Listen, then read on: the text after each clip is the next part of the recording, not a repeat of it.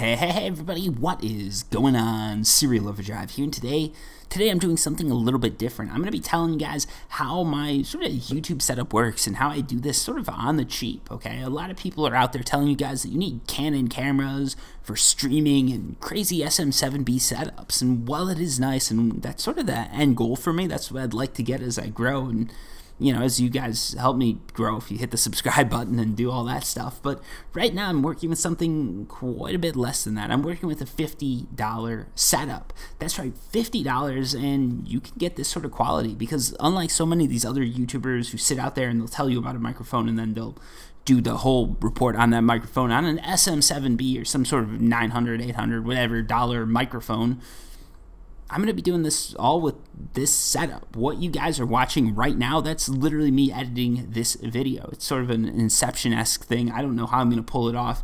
And in fact, I might not, but let's go with it.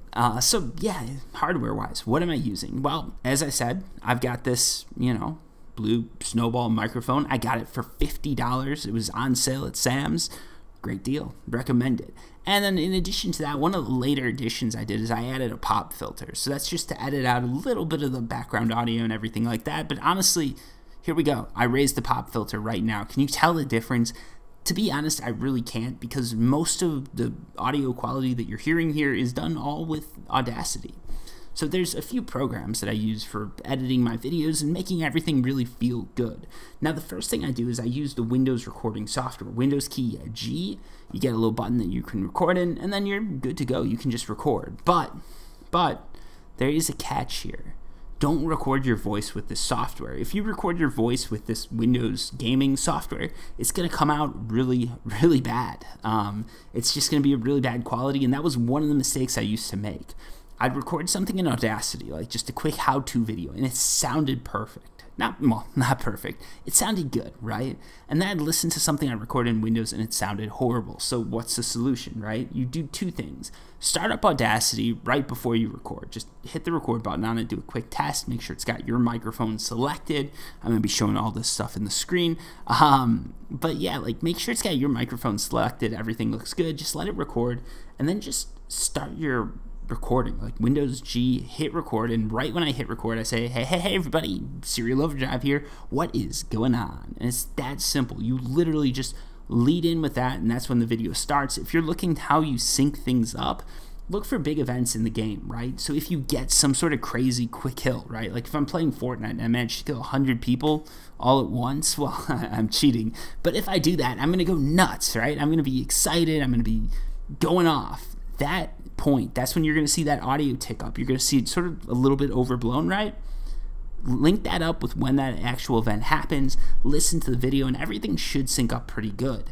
Generally, what I've found is the sync is going to be closer to the end than the beginning. So what I tend to do is when I say my ending words in a video, so generally to end a video, I'll say, all right, have a good one, everybody, and peace. Something like that, right? Peace. That's my sign for click that button on the mouse to end the recording. So generally I can sync things up on the back with that piece rather than in the front. That gives me quite a bit of it. That actually works quite well. Generally if you sync things up in the back instead of the front, you're good to go, and then you just trim any extras off the front of that video. So then everything's going to line up perfectly. Obviously if you're editing things up, if it's more than just a commentary style let's play, it's going to be a little bit different, right? So if I'm doing DaVinci Resolve, so you pop that open and then you just sync the two clips up, right? Like you just drop your video clip, you drop your audio clip, push that all the way back, cut off the beginning of the video, you're good to go. Bing, bang, boom. Literally, that's it. You've got your Let's Play and you're good to go. It sounds too easy, but it really is. It's a simple way to do things, okay?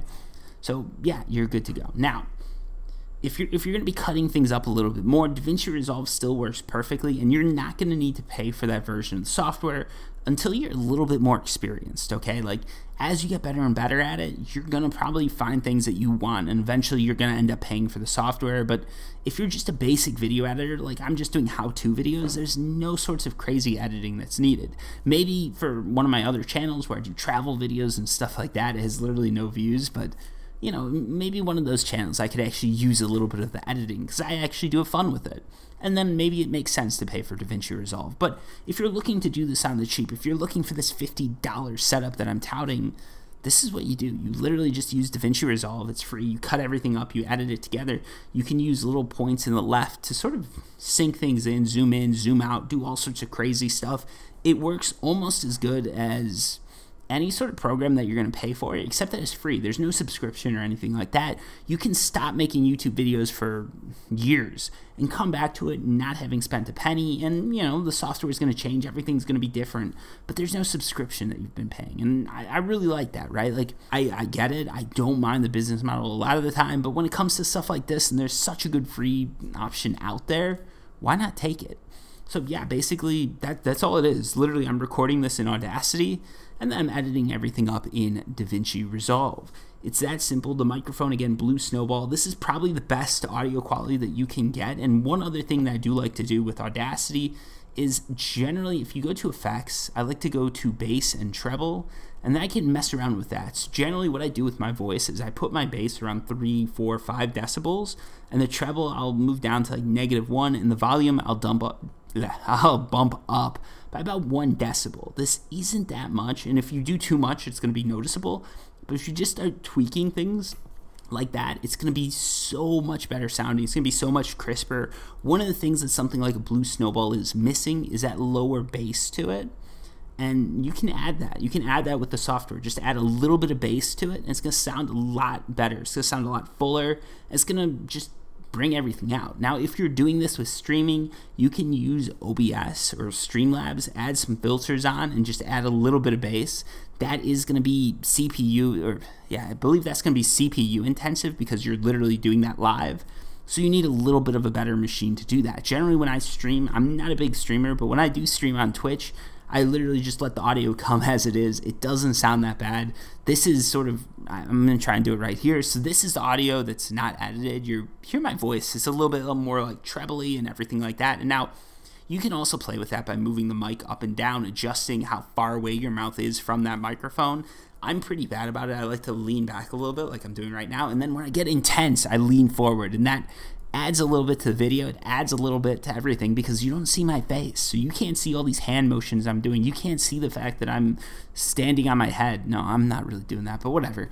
You can't see all of that, right? So I've got to do that with my voice. So leaning forward does add that excitement to it, but it also means that things do get quieter at times. And again, this is something that you can easily edit in DaVinci. You literally just cut up the audio and just bump the volume up by maybe 3 decibels where it gets a little too quiet, and if it gets too loud, knock it down by 3 decibels. It's not that hard.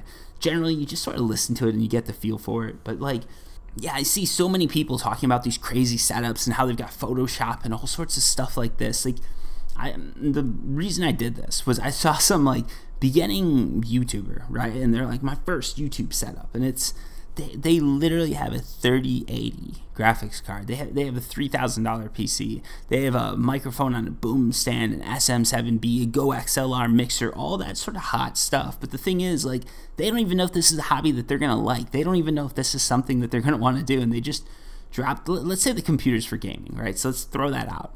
They just dropped about probably not $1,000. What, SM7B, that's $400 mic with taxes, the stand, everything like that. You're probably dropping $500, $600, $700. You throw in that mixer, yeah, you might have just dropped $1,000 on a setup that you don't even know if it's going to work. And honestly, if you're just starting off in YouTube, you're not going to make that $1,000 anytime fast. And if you do, hit me up, because if I help you get started and then you get big, you sort of owe me, right? You got to shout me out. Or no, I'm just kidding. I hope you guys all do amazing. But yeah, like, I just wanted to give people a better opinion out there. One thing I did sort of go a little bit nuts on is the keyboard I've got here. It's a Durgod Venus. The reason I got this is because it's got those silent keys. So right now, let's hope this doesn't stop the recording. I'm typing. And if you guys listen to this, you cannot really hear that typing. It doesn't sound like clickety-click, clickety-clack. So here's the thing. When it comes to audio quality, one of the things I always hated is those keyboard sounds, those like clicking and clacking and everything like that. I think it sounds horrible. And a lot of people have that on their streams. They have that on everything like that. So I just bought a keyboard with silent keys. It's a little bit expensive. It's probably $100, $150 for this keyboard, but that's not needed, right? Like, 99% of my streaming career, my YouTube career, I was doing it with just a normal keyboard. It made some noise, but didn't do anything crazy.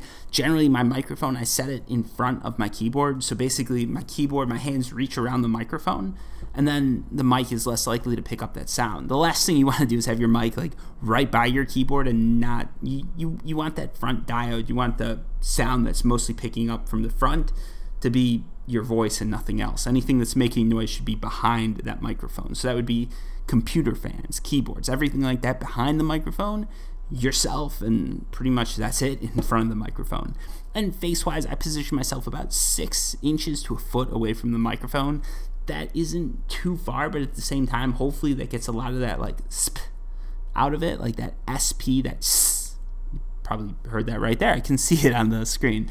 And I find that really annoying, and that's one of the things that a really good mic is going to be able to eliminate without too much trouble. And that's one of those things that I can't get rid of just, you know, with this. The other thing is sirens. Conveniently, I think you guys can hear one coming by right now. Maybe. But yeah, sirens are very hard to eliminate, and some of the more expensive mics are going to get rid of those. So there's definitely advantages to having a more expensive setup, but it's not going to make or break it. Really, if you just use these tips that I gave you, it's going to work out perfectly. You're going to be able to do a lot with just a little, and I think that's really important because all these people out there touting, you know, $500 streamer setups and stuff like that, they're really just trying to get affiliate money. And if you notice down below in the link, the comments, the description, there's no real affiliate links, right? Maybe I'll no, I'm not going to post one. No, there's no affiliate links. This isn't sponsored. There's no money I'm making by recommending you some crazy product, so I'm not. I'm recommending you a pretty cheap product to get started, and if you like it, then we can talk upgrades. If you like this video, let me know, because we can talk upgrades. We can talk about getting you a better microphone, right? We can talk about sort of the next step, which is going to be a USB microphone that can go XLR, and then you're going to get that mixer where you can sort of adjust the settings on it. Then you're going to get that SM7B, and you'll be doing better than me. Right now, I'm still using this Blue Snowball for all my videos, so just go check out my videos, and you'll literally hear the quality that I'm talking about. You'll hear it in this video, but yeah, it's a pretty simple setup, and it works great for me. It's also extremely mobile, which is a nice thing. Like literally, if I've got a business trip or work trip, or I'm just going on vacation, let's say, right? I want to play video games in, I don't know. I want to play video games in Dubai because I'm an idiot. I can pack up this laptop, pack up the microphone. I'm good to go. It's a mobile setup that's going to work out perfectly for you. So yeah, I definitely recommend looking into this as an alternative to getting some crazy setup like Ninja or something like that. If you have any questions or anything like that, feel free to let me know. Also for thumbnails, let's just go into this real quick. Again, you don't need to pay for Photoshop or anything like that. I know a lot of you guys like to use it as an excuse to spend some money, and by all means, stimulate the economy as much as you want, but you don't need to. You can go to Canva. It's canva.com, completely free. That's what I use to make all my thumbnails, and it's pretty easy. If you look into how to make 3D text, that's, you know, you literally just take 2 texts and sort of line them up. You just put an image down, you give it a little bit of extra brightness, extra contrast, you're going to get a little bit more pop to it, and that's all you need. It's nothing too complicated, it's all pretty simple, and it's going to get you pretty far. Obviously, at this point in my YouTube career, and I say that with air quotes, I've got about 4 million views. I'm headed on my way to 5 million. I've got 10,000 subscribers, so this obviously worked for me. I didn't blow up, I didn't do anything crazy, but it works. There's some people out there who listen to this and say, hey, Serial's audio quality is good enough for me to give him a sub, and it's good enough for me to listen to this how-to video or listen to this slight commentary and then move on my way and be happy.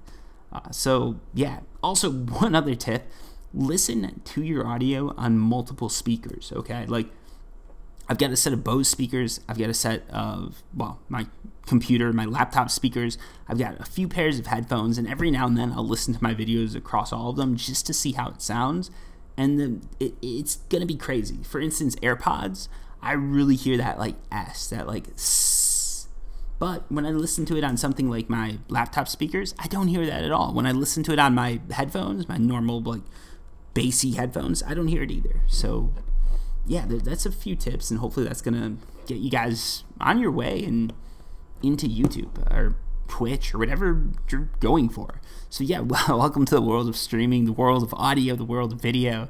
And if you have any questions or you want to see more of these videos, just let me know down below in the comments. Like I said, I'm not trying to sell you anything. And if you're looking for other good YouTubers, a few that I could recommend in this space that are actually way bigger than me and they give way better advice.